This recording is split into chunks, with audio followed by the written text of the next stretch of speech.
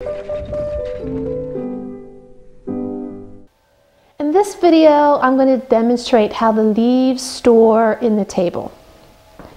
So we're going to open the table. It has a wonderful ball bearing glide. See how nice and easy that slides open. Sometimes people wonder, well, what's a leaf skirt? Do I want one?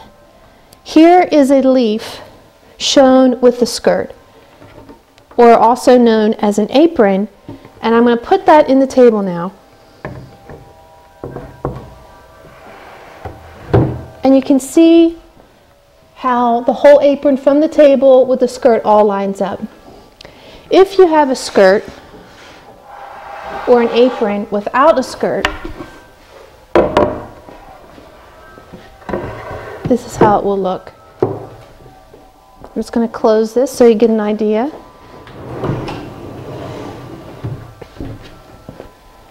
So here's our leaf with the skirt or apron, and here's our leaf without. So it's just really your personal preference, what you prefer aesthetically. I'm going to open up again. This particular table will accommodate 4 leaves, and oftentimes they can be self-storing, but not always. And in the case of this table,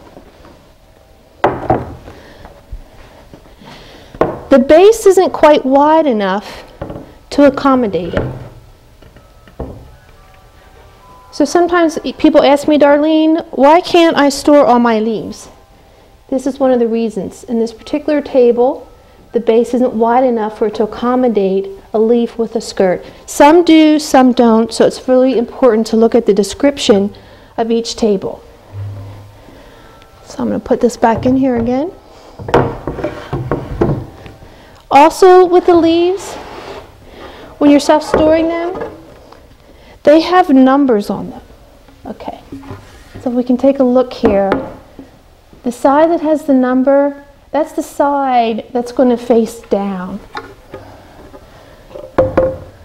So this is the good side.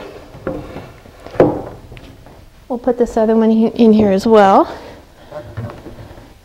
Once again, there's the number side. I'll flip this around. See how easy that all fits together? And just slide it closed. And now you can see how your table would look: 2 leaves with no skirt. Or if you'd like to have the skirt, then it would just, the apron would just complete the whole way across. And that is how the leaves store in the table.